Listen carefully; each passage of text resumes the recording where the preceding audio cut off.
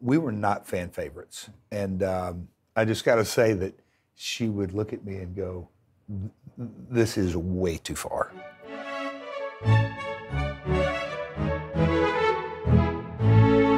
Afternoon tea with JEFFJARRETT.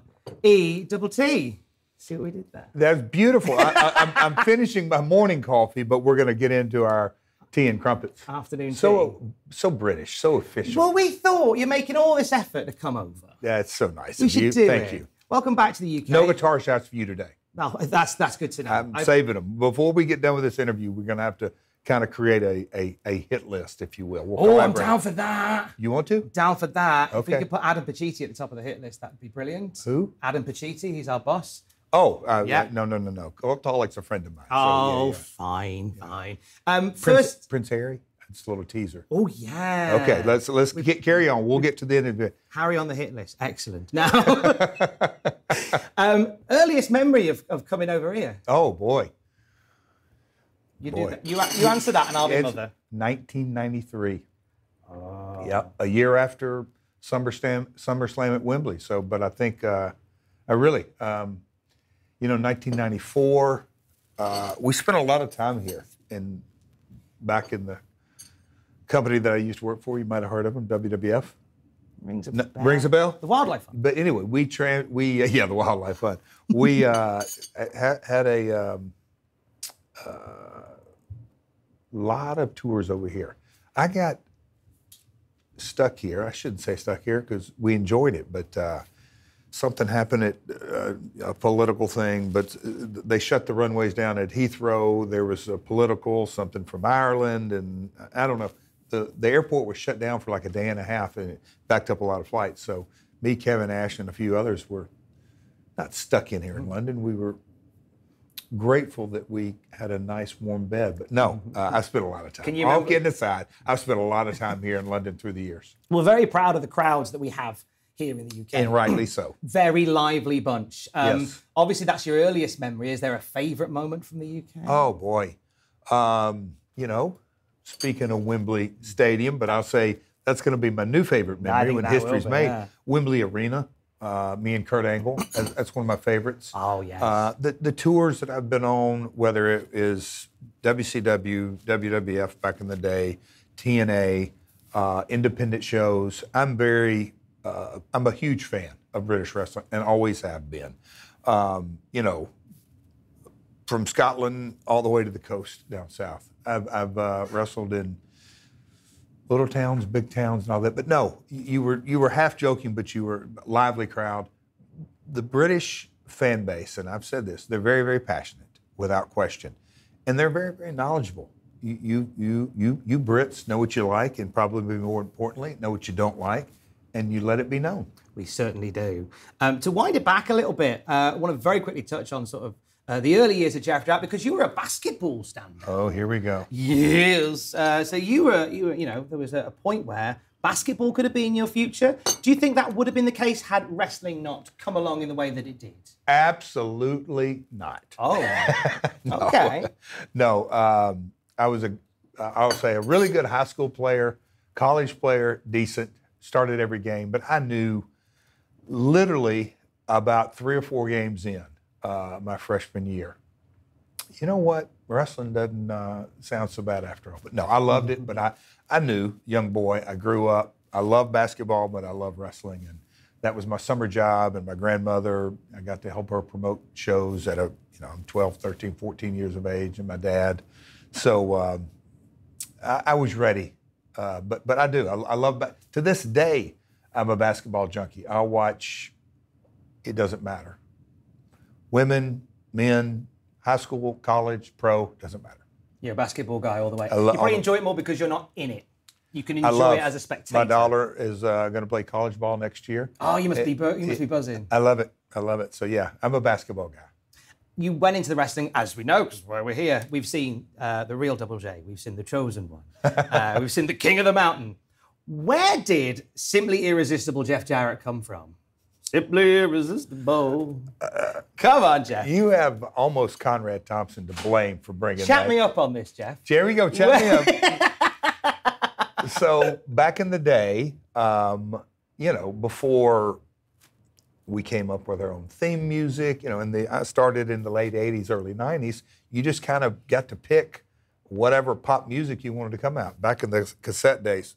Kids, do you even know what a cassette is? No. I know what a cassette is. But anyway, just about. Plop it in the old jam box, the boom box, and I went through a series of songs. Remember the Cameo song, Word Up?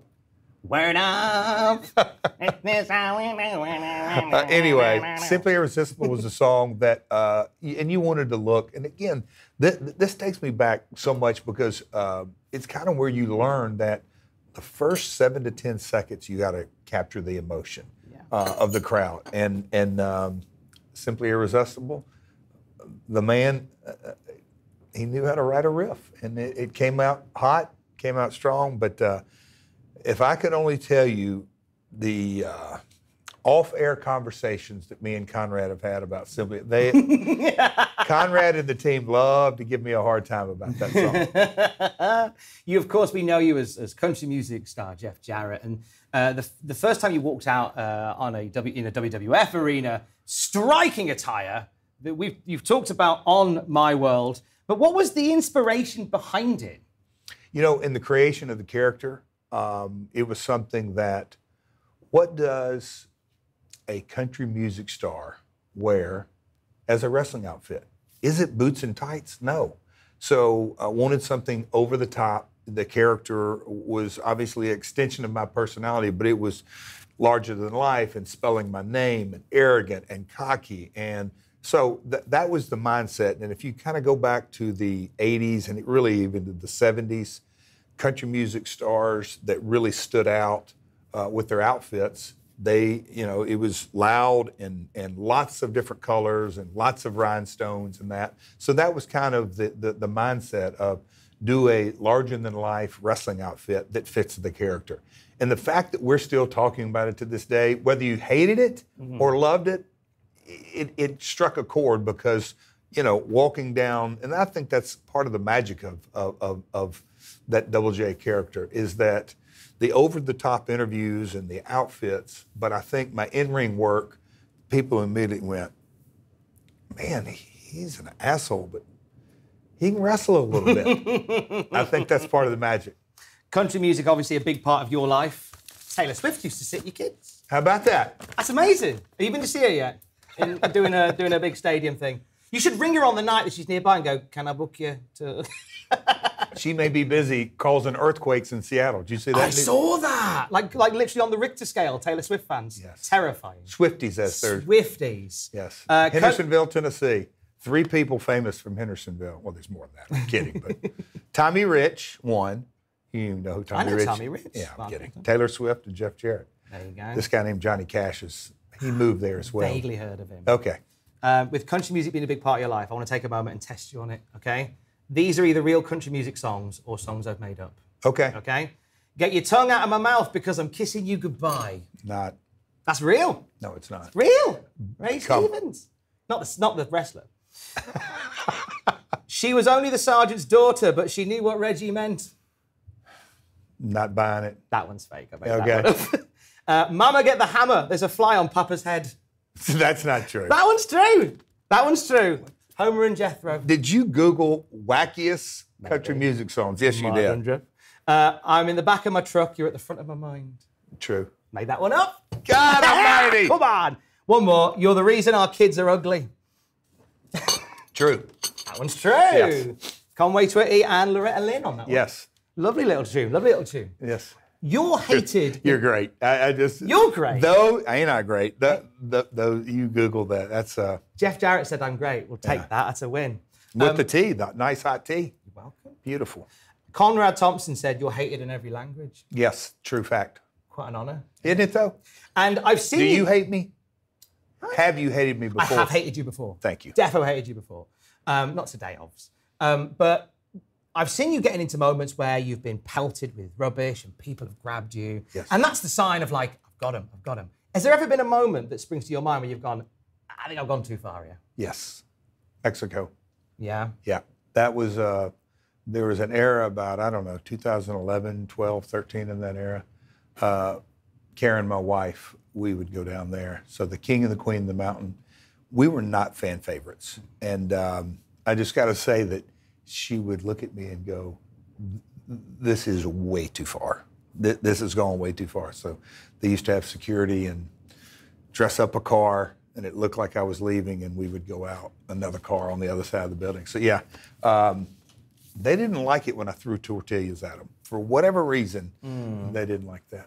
That was the moment where you thought this is probably a bit too much. Yes, maybe. Bit, yeah. You've been part of, I think, more wrestling factions than I think anybody. You know. You think? I think so. You know, the Horsemen, NWO, the Bullet Club. You've had your own in Planet Jarrett, and you've been part of Immortal and New Blood, Magnificent Seven. Look at you. Loads. But was there a faction that you always wanted to link up with? That I didn't? That you didn't. It's a shorter list. Yeah, I can't think of one. I mean, I sort of checked all the boxes, from the Horsemen to the NWO. No, I think I checked all the boxes. What as far makes a good wrestling faction? Chemistry. Without question, and I say that, me and you are having a lot of fun. Boy, I could spend the next couple of hours because you don't take anything serious, down to your stale How dare sandwiches. Stale, sir. I bought these at least an hour ago. Okay. But chemistry. Go ahead and take a bite. Look at you. Oh, delicious. They're all right. I'm going to stick to my black tea. Chemistry. You have to have, I don't think my current group right now you'd call us a faction, but it's really a unique group. The fact that we haven't been named yet on camera, I think kind of adds to the mystique. But Satnam, Jay Lethal, Sanjay Dutt, Karen Jarrett, myself, it's you put it on paper and you're like, I'm not sure that's going to click. But when you kind of see it in action, it clicks. So that's all. To me, it's all out of real chemistry. This is it's not to say a renaissance because it's not really been anywhere, but you are quite literally a needle mover when it comes to AEW Rampage, among AEW in general. Has this sort of Jarrett resurgence come as a surprise to you? Oh, absolutely. Yeah. I'd be lying, and I've never lied before. You are the most honest man in the room called Jeff. Period. I like that. No, at this stage in my career, and I've had some of the highest of highs and some of the lowest of lows. But you kind of look at the last year. Matter of fact, today is the 1-year anniversary of Ric Flair's last match. Gosh, it's been a year already. A year to the day. Wow. But when you kind of look at the last 12 months, and a little prior to that, last year, from Game Changer Wrestling to the NWA to WWE SummerSlam in my hometown at the stadium and then you fast forward and me and you here talking about Wembley 100, AEW All In. It is surreal. I do not, I am stopping and smelling the roses. I don't take anything for granted. Matter of fact, as my wife I was going to bed, and it was obviously afternoon yesterday, me and my wife were talking, and she knew that I was excited. And look, I've done so many media days. It's part of the business, but I can genuinely say I am really, really grateful. But, if we were going to have 40,000 at Wembley Stadium, fantastic. Me and you are sitting here, and we're a month away from literally All In making professional wrestling history. It's going to sell out. The tickets keep moving at a pace, folks. You've got less than a month to buy your ticket, and it's something that, being a third-generation promoter, to be a part of the most attended professional wrestling event in history. And my grandmother started selling wrestling tickets in 1946. That takes in a lot of ground. It's special. It really is special. You can tell because when you talk about it, like your eyes Yes. glisten, and you can see that, and I think that's amazing. How? Because obviously in your current role, you are in the weeds on live events and promoting and stuff at AEW. How intricately involved were you in making Wembley happen? Don't even put me in the stratosphere. To me, look to one person, because you know, hey, I'm going to go do the O2. I'm going to go Manchester. I'm going to do a six, seven city tour, you know, whatever, European tour. For Tony to make the decision and say, hey, I'm going to run Wembley. Oh, that's great. The arena, we'll sell it out in 3 hours. No. We're running the stadium. You really have to clear everyone back and say, he made the decision. It's that, to me, again, I think I'm either blessed or cursed, but I'll say blessed sitting in the promoter's chair before. Without risk, there is no reward, but stadium is great risk, but look at the great reward coming. It's really, really special. And the team that goes with it, you know, we're sitting here in the Live Nation UK offices. They are the best of the best. And look, I could go on about our production crew and our roster and everything that goes with it. The brand, you know, I came on board officially last November. It's something that I'm very in tune with, just how strong the brand is. There's a lot of times when people sit down to speak with yourself, they always say, oh, what could wrestlers be doing now that they used to back in the day? But I want to twist it. Like, what do you think wrestlers do today that you would have benefited from when you were coming through? Like, what are modern wrestlers doing more of, or better of? You know what a pet peeve of mine is? Go on. When I hear a veteran, either a wrestler or a fan, hey, back in my day. That I detest that. Again, we're not going back in time. You're not changing. So to evolve as a promoter, to evolve as a talent, and to evolve as a fan, if you don't like today's modern current product, that's okay, and you have the right to voice it, but we're not going back in time. The one thing that I think has radically changed our industry, it's also changed life, is this.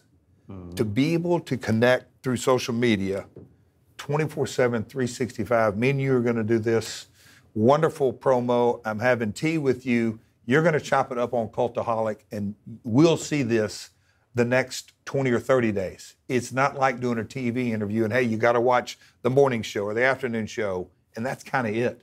So I just think the advantages in today's market are through the roof. If you want to get into, break it down, the ins and outs of the in-ring product and all that, like any sport, today's athletes are in better shape, better condition, more athletic. The game progressively gets better and better and better. So there was a reason I was up at 5 a.m. working out in the gym this morning to stay in shape. Because if you don't dial in, the business will pass you by like that. And it comes back to, to go back to how we started, talking about Simply Irresistible Jeff Jarrett, of course, because that's why we're all here. Yeah. You said, you gotta get yourself across in that snapshot of time. TikTok in that is no different. Like, you have seconds to grab people and off we go. Yeah. It's not much has changed since then. In your role now, obviously Wembley is front of mind, locked and focused to coming back here on the 27th.